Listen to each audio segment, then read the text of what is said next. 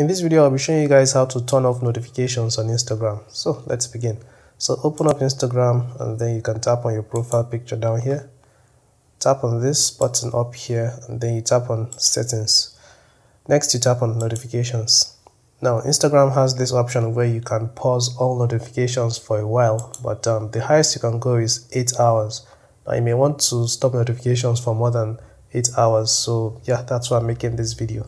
Now you have all these options down here. You can go through them and then maybe just turn off notifications for different things.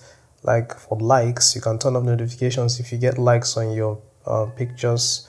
You can also turn off notifications for comments and pictures of you. You get all these options here, and going through all of them may be hectic, so you can do that if you want. You choose what you want to get notifications for. Like if you want to just get notifications for messages, then you can leave these ones on.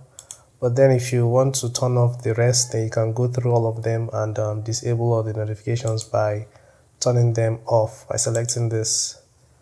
An easier way is by going to the app settings by long pressing on it, and then you tap on this I button up here. And then you go down to notifications, you tap on it. Now you're going to see all the notifications that Instagram sends you. So this is an Android device. I'm not sure if it's the same for iOS devices, but then you get the option to disable different types of notifications. So for direct messages, you can disable the notifications here.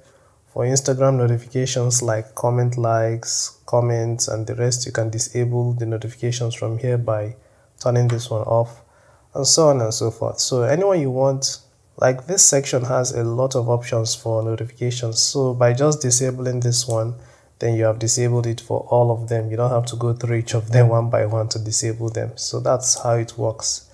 And then you also have this one for IGTV, so you can also disable notifications on this one. So that's basically how you do it if you want to disable notifications completely on the Instagram app.